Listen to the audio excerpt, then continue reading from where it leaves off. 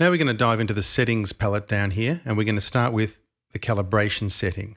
Now if I click on this, up will pop this dialog box here, giving me a number of calibration options. So just like a real analog console, you can calibrate the VCC to perform differently depending on the level that you're hitting it with.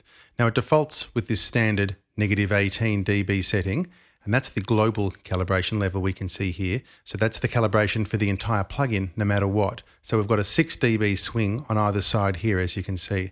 So right now, this is actually a mix bus plugin with the RC tube preset. If I play my drum session now, you'll be able to see the meters moving. So you can see there how hard I'm hitting things. If I lower this down to the left here, down towards -24, that means lower signals are going to be able to push into the console harder. So effectively I'm making the console more sensitive to the level. So watch this now, and you can see the meter starting to pin now. And vice versa. Let the loop come back. If I go towards the right, I make the console harder to hit. So levels will have to come up to match that. So I'll put that back to -18. And so down here, we have independent levels of all 8 groups that can operate in an absolute or relative manner to this. This is a fantastic feature if you want to, for instance, make your drums hit the console harder than the rest of the band. So you could assign all your drums to a specific group, and then that group is working the console harder than the rest of the band. So you can segregate all your pieces that way using just the one plugin. So at the moment you can see each one is in relative mode. So I can say, okay, for group 1, I want you to be relative to this -18 we've got here, down even more. So we're setting a thing there of -2.1 on the -18, so it's an effective -20.1. Group 3, we might want to make less sensitive, so we push that one up to 1.7. And they're all working in a relative fashion against this -18. So think of it as adding or subtracting an amount against this -18 reference. The other way of looking at it is if I make them absolute. So let's make 1 and 2 absolute. And now you can see the numbering has changed on these.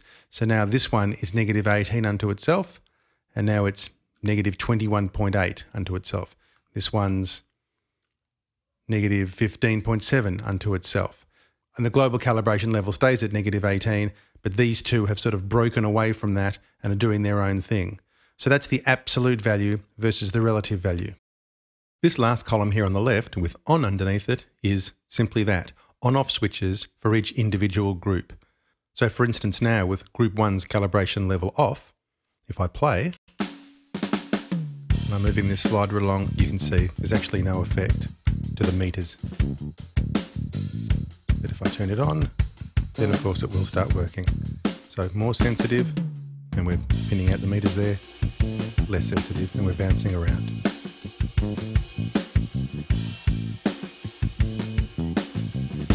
So the good thing is we can turn these on and off on an individual basis. So that allows us to have settings in place and then audition things with and without those calibration levels happening.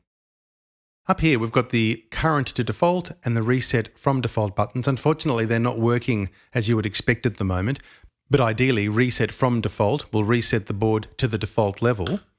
That does appear to work, but current to default should sort of save your own preset.